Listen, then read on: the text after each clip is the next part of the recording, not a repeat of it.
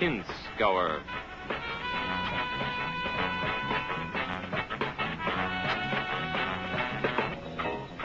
The rapid pace of progress in modern life means ever greater demands in the field of transportation.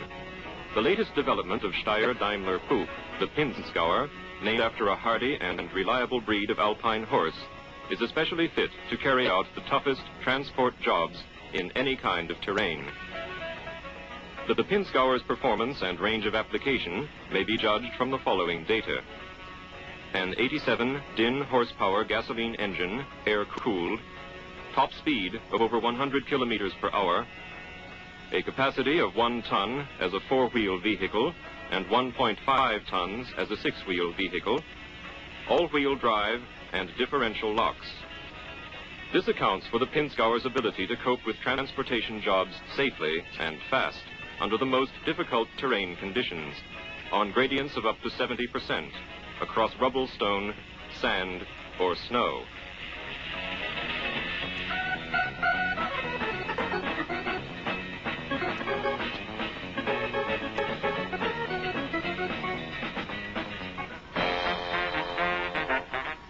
The Pinzgauer's special driving qualities are achieved by a number of technical refinements. The chassis is composed of a front and rear axle connected by a sturdy and torsion-resistant central backbone tube. The wheels are sprung independently by means of jointed cross-shaft axles. The result is superior ground adhesion of all 4 wheels when working in open country. The engine is located above the front axle. Power is transmitted to the front and rear axles via the gears, a drive shaft, intermediate gearing, and a shaft in the center tube. The jointed cross-shaft axles are designed as portal axles, which permits greater ground clearance. At the axle ends, the front axle is equipped with homokinetic joints to permit the proper angle of lock. The vehicle has an air-cooled 4-stroke, 4-cylinder engine with a crankshaft supported in 5 bearings and a piston displacement of 2,500 cubic centimeters. It produces 87 DIN horsepower at 4,000 RPM and is expressly designed for favorable development of the torque. Maximum torque is already reached at 2,000 RPM. Air cooling means trouble-free operation at extreme temperatures and under all climatic conditions. 2 downdraft carburetors for off-the-road operation assure good starting and unproblematic performance even when the vehicle is at a considerable slant.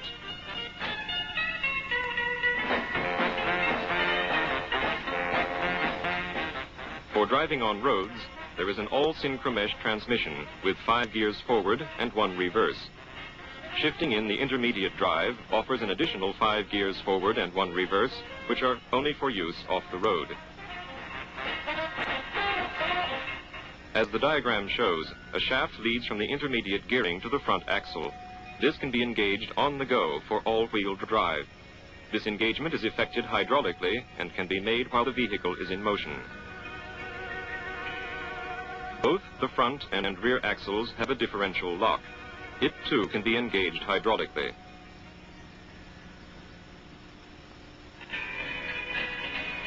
The body consists of molded sheet metal parts. Their supporting elements are lightweight, since the center-tube chassis absorbs all driving stresses. The frame components are clamped in a welding fixture and spot welded. Then the suitably prepared body sheets are welded on.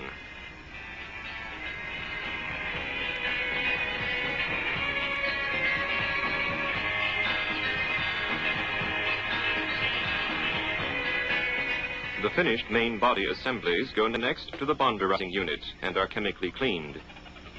Here the surface is given an anti-corrosive coating of zinc phosphate, to which lacquer adheres particularly well.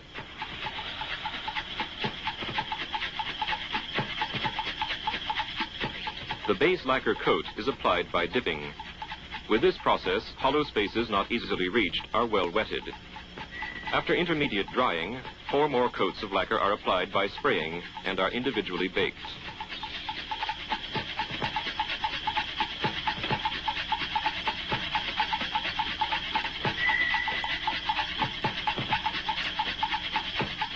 An anti-noise coating is sprayed onto the underside of the body. This also serves as protection against stone throw. The body is thus protected against all influences, such as damp, stone throw, and condensation in hollow spaces.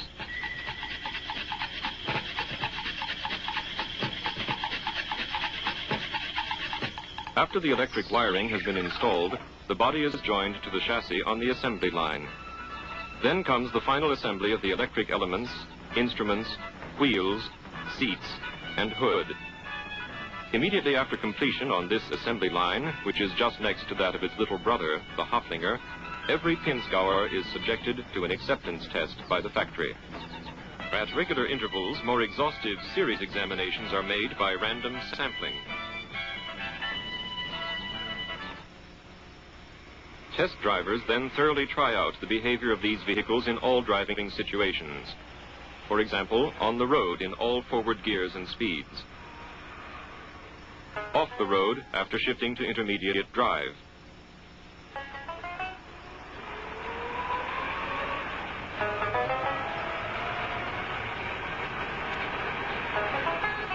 Driving with all-wheel drive and differential lock in difficult country. Performance and behavior of the vehicle under these conditions, and the dependability of all component parts.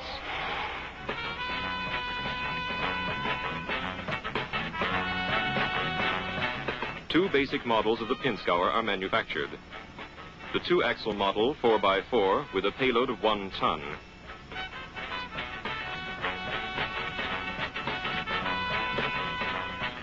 And the three-axle model 6x6 with a larger load area and a payload of 1.5 tons.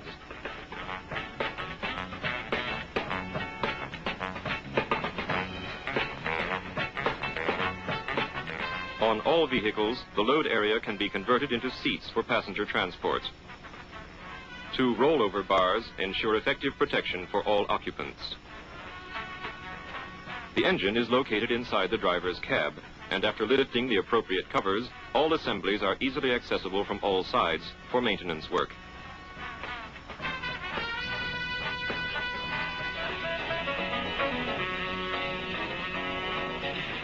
One of the first clients for the Pinzgauer was the Swiss Army, which subjected several prototypes of the vehicle to toughest testing conditions for a full year. In addition to the two models we have already mentioned, which were used as personnel carriers, there is a radio truck model whose fitness for military use was also tested. The tests, the films of which you are now seeing, consisted of long and grueling cross-country trials, plus a series of fundamental technical tests.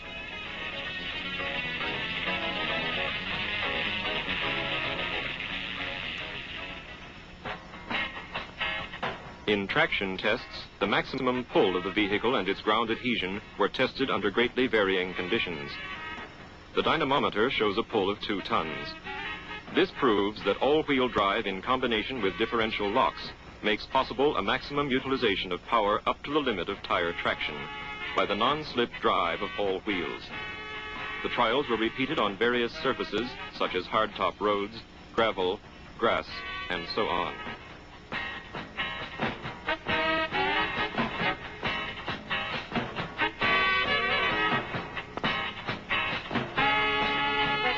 The recording tape supplies information about the time slope of the pull when the drawn vehicle is braked. In winter, the best results are obviously obtained with snow chains on.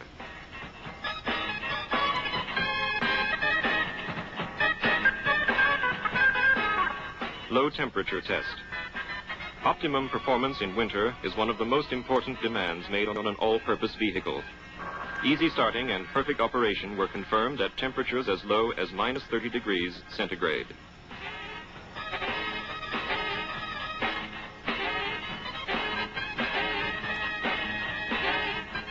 On the chassis dynamometer, the engine function and the entire powertrain are checked. The carbon monoxide content of the exhaust is checked by a CO tester. This has a double purpose: good fuel utilization and the demands of environmental protection. The Pinzgauer meets the required values. Using the so-called Peiseler wheel, exact measurements of top speed, acceleration, and vehicle stopping distances can be made. In addition, a decelerometer is employed. The Pinzgauer is equal to all demands.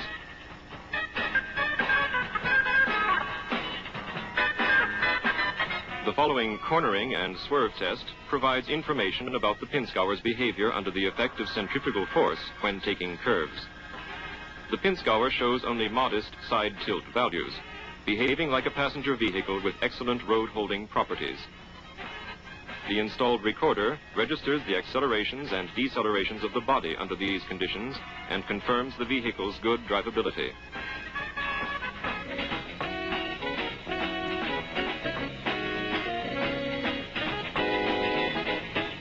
A not insignificant part of the test series were rollover trials, which showed the following results. In terrain with a gradient of approximately 20%, the vehicle remained on its side after capsizing. In steeper terrain of 70 to 80%, the interior was protected for some time when overturning by the two strong rollover bars. This means a high degree of safety for the occupants.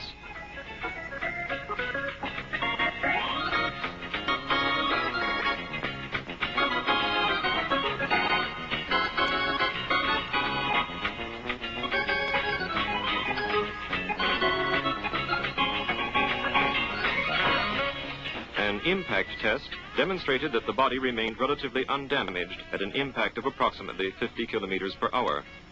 The center tube chassis likewise showed great resistance to deformation.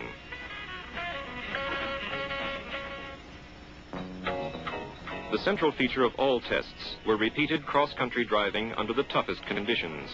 Here, the technical resources of the vehicle proved their worth.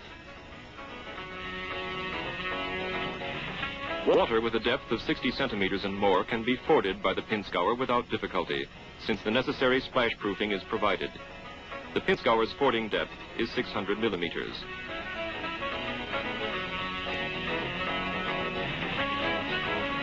The ground clearance obtained by the portal axles makes it possible to travel on deeply rutted ground.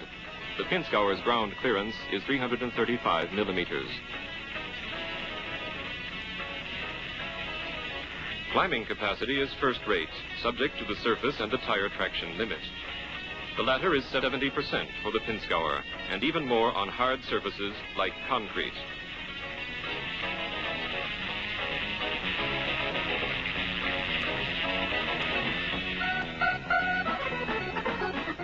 Traversing narrow ditches with steep walls depends on the greatest possible overhang angles of the vehicle.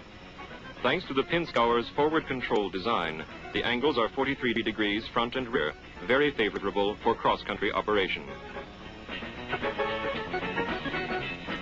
Crossing short obstacles rising from the ground demands good ground clearance. The Pinzgauer's is 275 millimeters.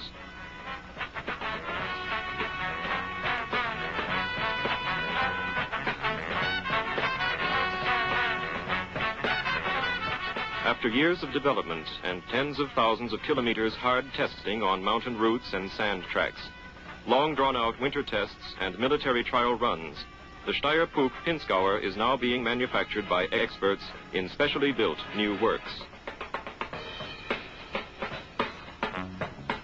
It is able to solve the most difficult transportation problems under all climatic conditions. That is why this cross-country vehicle is a prime example of Steyr Daimler Puch's guiding principle, products for special demands.